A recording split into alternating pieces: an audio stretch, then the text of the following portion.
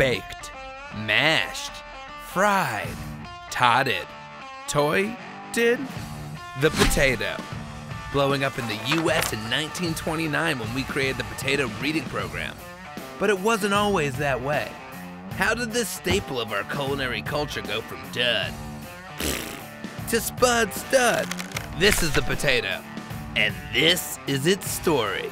The first potatoes grew in the Andes Mountains in 8000 BC. They were badass. The food was domesticated early, but not popularized till later. The scene is Spain in 1573, and we find a 16th century version of our favorite MTV host turned anti-vaxxer, telling everyone that potatoes get you sick. Throughout Europe, potatoes became public enemy number one. Potatoes are evil. They give you syphilis. Potatoes make you dangerously and uncontrollably horny.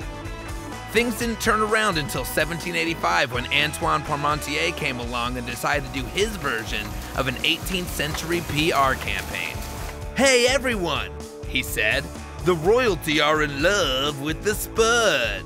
"Oh yeah?" said the peasants. "Well, I need to eat potatoes too." And boom.